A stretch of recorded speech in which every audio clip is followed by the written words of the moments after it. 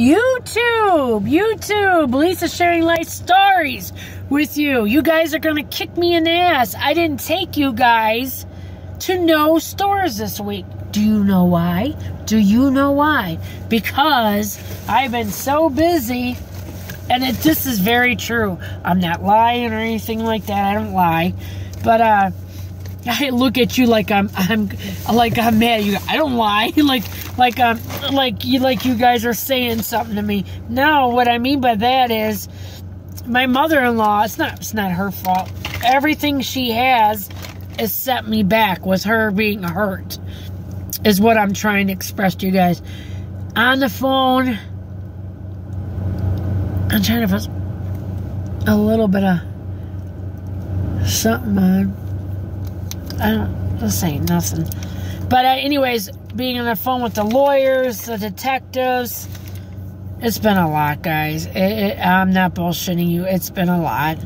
And nobody else will help. She's got 3 daughters. None of them offer to do anything. So, you know what?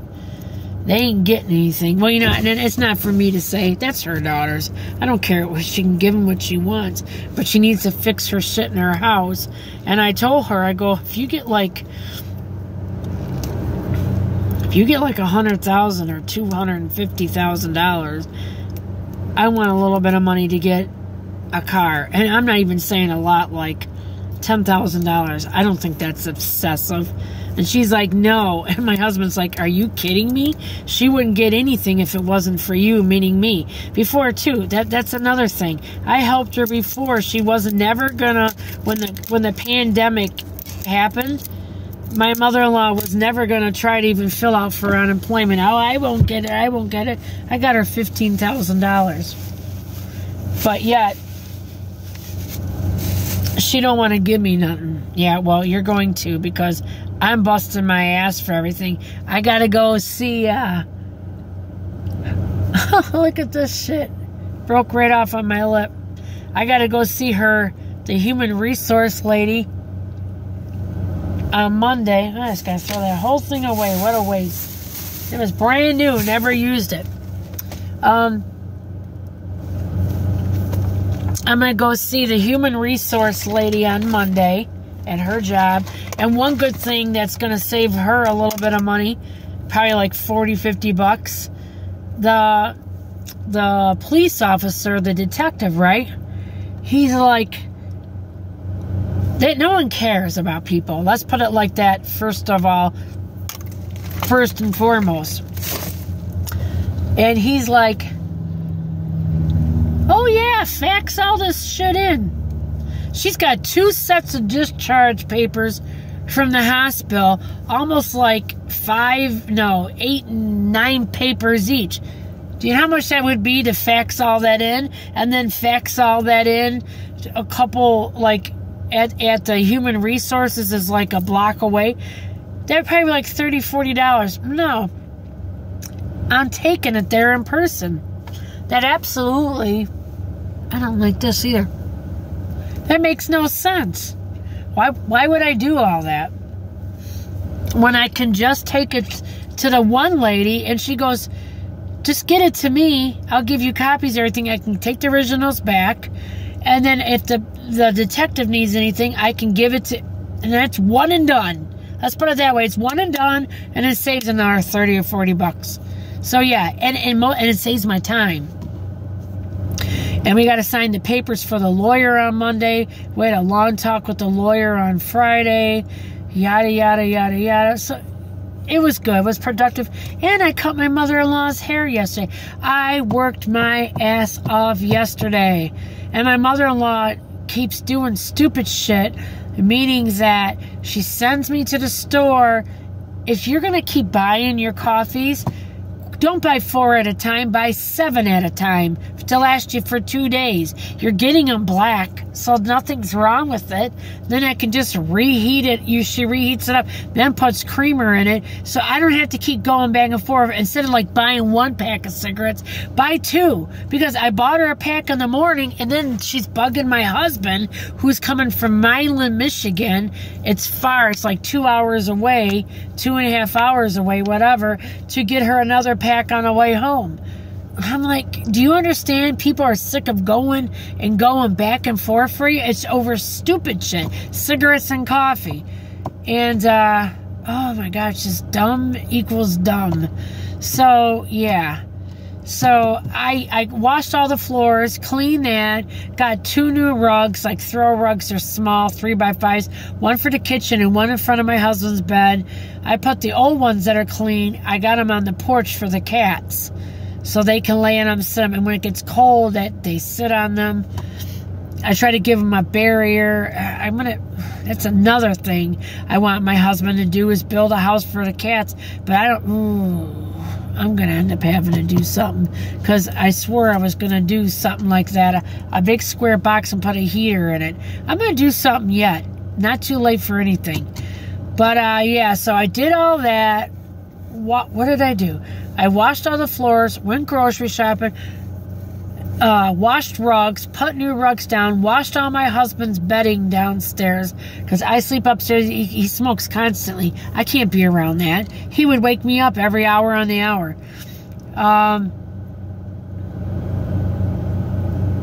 Took out garbage 3 times. Fed the cats, because I feed cats twice a day. What else? And when I got done with, and there was other stuff I cleaned and done too. And when I got done with all that, did I take my shower yet? No, I didn't take my shower yet. I was just getting ready to go and shower. I cut my mother-in-law's hair. And I was going to take her somewhere. She didn't want to go. So I cut her hair at home. And I guess it's okay. But I tried to cut it as neat as I could. And I had to keep moving her in a chair. She's easy to move. Like, I can spin her all around on a chair. She's only 90-some pounds. Spin her, and so I kept cutting it. So, and I sprayed it all down. So, yeah, I did all that too. That was a lot. That was a lot to do, guys. Just a lot. So, yeah. And then my husband couldn't get a chance to, and I've never seen him in his car yet this year. I'm telling you, next year, this ain't gonna happen. I could care less if they got somebody for this job or not. Oh, and that's another thing. This car I'm supposedly buying from my boss has been nothing but problems. I was almost stranded an hour away in Pontiac this week. It was just horrible. I got all the way there. I mean, coming home, I was trying to get in the car to come home at night, and I got out extra early because my relief came extra early, and I was so excited. Well, that got all ruined to hell. What had happened was, I got the key fob wet, right? But I don't know if that would cause the car to go into, like, theft mode.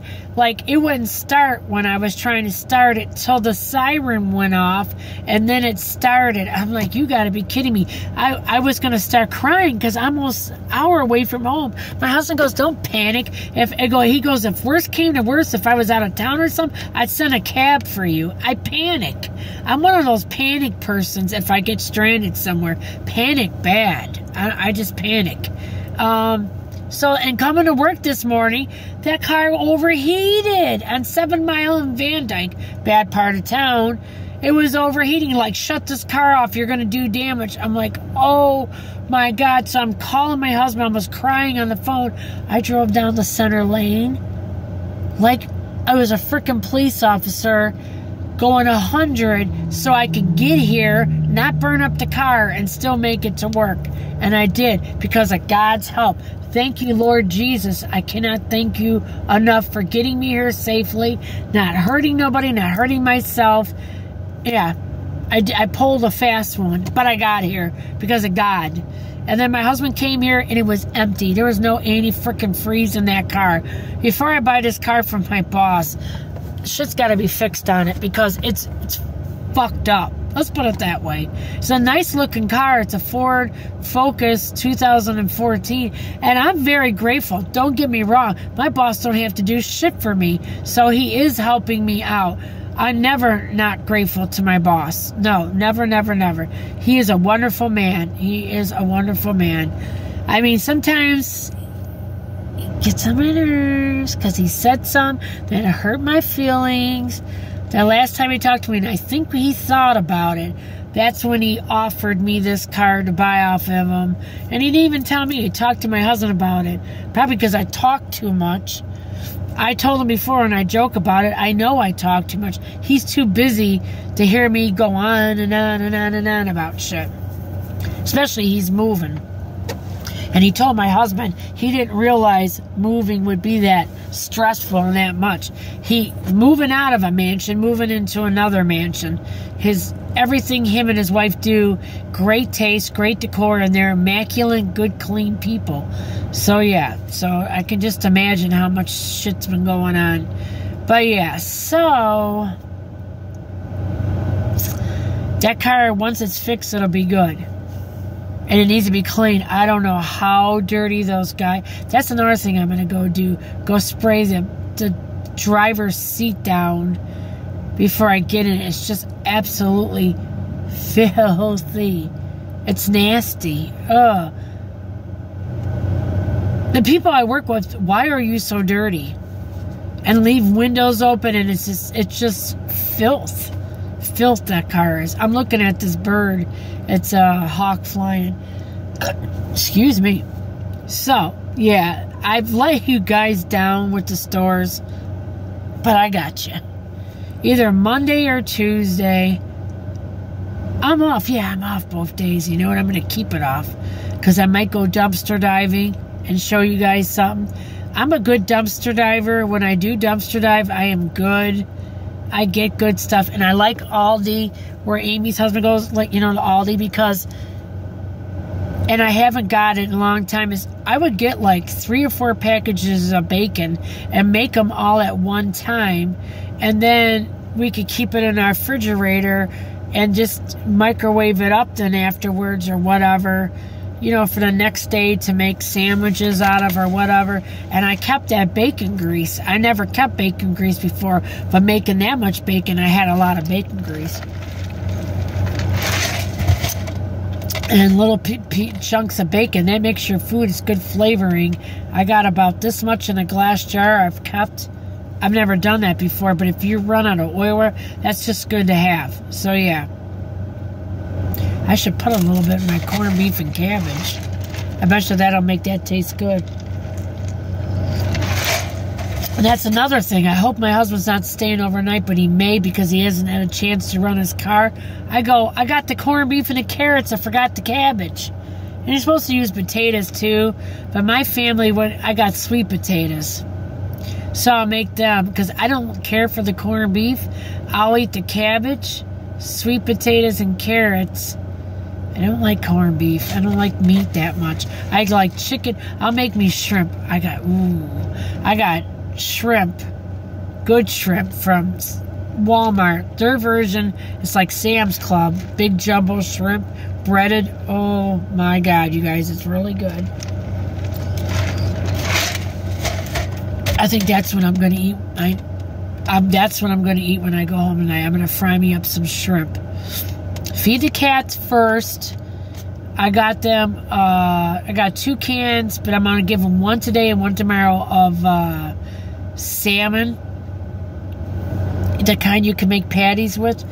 They all just love salmon. It's so good for them. I wish I had just salmon, tuna, and chicken and just good meat to give them out to them. That's why I need to start going dumpster diving again, because if I do, who knows what I'm going to find at Aldi's and everything else. Like I said, this is what I stress to you guys, dumpster diving. I do everything. It's called hustling in life. Because we need to make it out there, and times are really bad. They're worse than ever. And if you dumpster dive, I'm telling you, if you get, a lot of times they'll throw out real expensive meat in these stores and Aldi's and grocery stores, guys. And the meat's got a little hole in it because somebody poked a hole in the store. People, women and men are so dumb. You're cooking that meat. you're cooking any germs or bacteria out of that. Do you know if you've seen where it came from, you ain't going to worry about the little package getting a hole in it? Are you kidding me? Don't be stupid, people. You're cooking, if you ever dumpster dive, you're cooking the germs and bacteria out of that meat. If you find some in a dumpster, I found packages of steaks. I found the best roast beef I've ever had for 2 roast beefs from Aldi Dumpster. They were $25 a piece. They were the best. They were Angus roast beefs. They were the best roast beefs I've ever had. And yeah, so that was like $50? Are you kidding me? That I don't gotta spend and I can feed my family good meat? Are you kidding me? Yeah. And I need to find me some bacon at Aldi. So I think I'm going to go dumpster diving on Monday and Tuesday. If I can't take this car and it worries me that it's going to be overheating, I'll take my mother-in-law's car. I'll smack her in the face and say, shut up. No, but I do need to go dumpster because you just don't know what you find. And then you find paper products. You find toilet paper. I'm going to give you guys the 911 on how stores operate. A lot of people who dumpster dive or go get things don't understand this. If a store, any kind of store, CVS or whatever, has a package like you would wonder why they would throw toilet paper or paper towels away. If it has a rip in it, they can't sell it like that. Sometimes they'll sell it for a discounted price, but they don't, because by marking it off and throwing it away, they'll get full price for it, unlike marking it down and selling it for less. To us, they don't. That's not worth their time. That's why you see so many things in a dumpster. So that's why you'll find things like paper towel, toilet paper, full boxes or whatever in the dumpster, because it has a hole in it a lot of times, or meat or things like that. So yeah, and that's when it's worth to take. That's when you score good. So yes, so I just wanted to let you guys know like that, because I've worked in retail a lot of years of my life, and I know what I'm talking about. Like Dollar Tree. And I wanted to jump to the screen so many times and tell Amy that, yeah, because I have friends that worked at Dollar Tree, management. They will throw whole boxes away because one thing in there leaks, because they don't have the time. They have so much stock, and it's a sin, it's a waste to wash all the other shit off. That let's say they got a box of shampoo and 1 or 2 of them leaked on everything and the other stuff's all fine. They don't have that time to wash the other shit off and to salvage it, so they just throw the whole box away, which is stupid. But that's where you come in and score good. You can get, so many times I've gotten Windex, their version of Windex soap, because I'm telling you guys, all that stuff that comes from China or whatever, none of the lids are on it.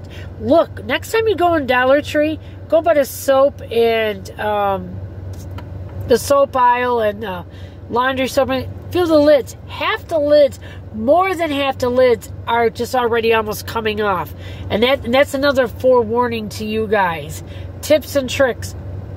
In any store you go to, make sure your dish soap, all your lids, your laundry soaps, whatever, any kind of lid of any kind when you go to stores is on.